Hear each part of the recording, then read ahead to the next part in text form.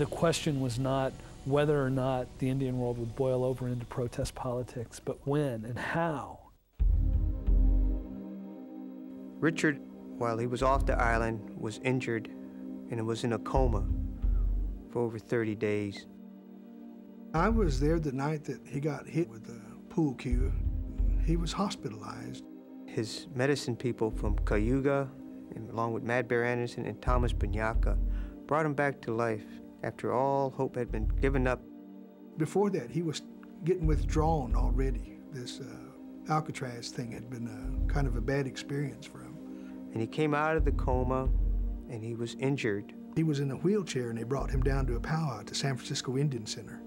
We shook hands with him and talked to him and hugged him. And about a month later, they brought news down to us that he had been shot by this guy named Morgan up there in Santa Rosa that ran a horse ranch. And we had heard about this guy before, that he had roughed up Indian kids or that he was always insulting to Indian kids.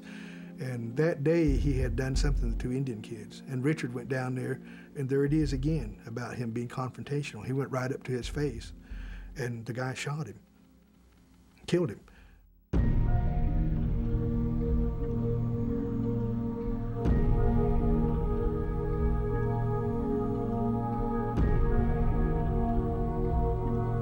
And by the time it went to the prosecutor, it was involuntary manslaughter. This enraged us.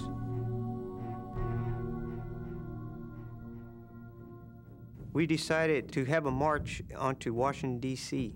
to make it a federal crime to kill an Indian, because the local authorities, they let that caretaker go.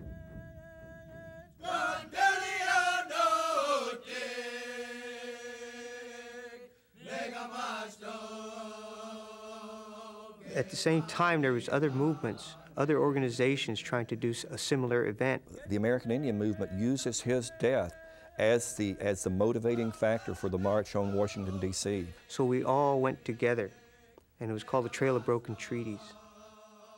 His death fueled the activists who were part of the Trail of Broken Treaties. They found this tremendous energy in wanting to memorialize his gift to the Indian world at Alcatraz. After the Trail of Broken Treaties, we occupied the BIA building in Washington, D.C. for 7 days, surrounded by 500 Park Service police and U.S. Marshals.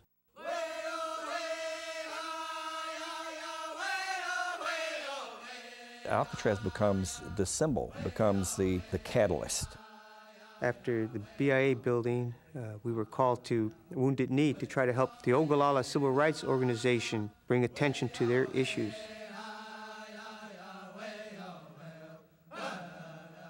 Once you've seen a liberated territory, you cannot live the same.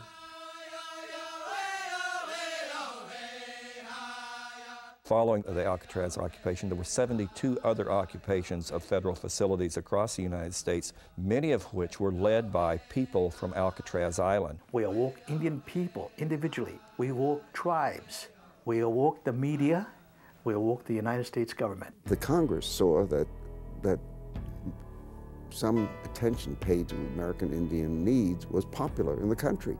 So the legislation started. Mr. Nixon, on the 8th of July, 1970, sent a message to Congress, and it recommended a whole series of very fine reform measures for Indian people. President Nixon officially repudiated the termination policy of the United States government.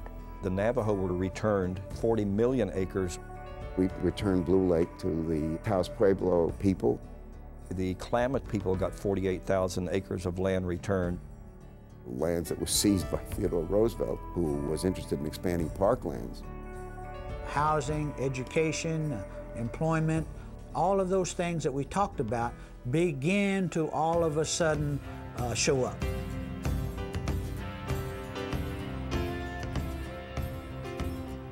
Over the years, people would come up to me, and if Alcatraz ever came up in the discussion, I said, oh, I was there at the very beginning, and I was a part of that occupation.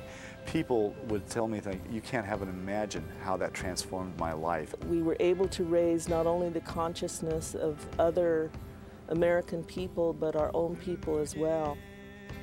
At the end of the occupation, the takeover, I felt like That was just the beginning of the transformation process for myself. I did become more outspoken, and I was happy to join these people that were being confrontational with the system. It helped produce the revival of our languages, the revival of our old Indian ways, of our traditions, the Indian Renaissance. For me, it was like going home. Right, see, so there was that spiritual revitalization for us. Again, all of a sudden we're together. We see that we're not as alone as it appeared that we were. Relocatees all of a sudden begin to renew an interest in their tribal communities. When you're out in this society, you got to know who you are and where you come from. Every Thanksgiving, they have an unthanksgiving on Alcatraz now to remind people still of the continuing struggle that Indian people have just to get the rights that other people take for granted.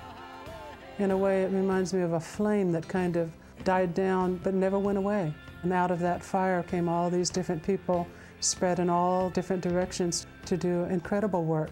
These things would not be if it had not been for that awakening at Alcatraz.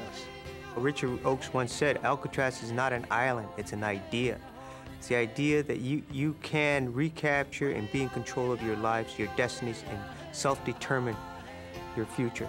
I'm here today because I'm obsessed with the truth. I want people to know what the struggle was about.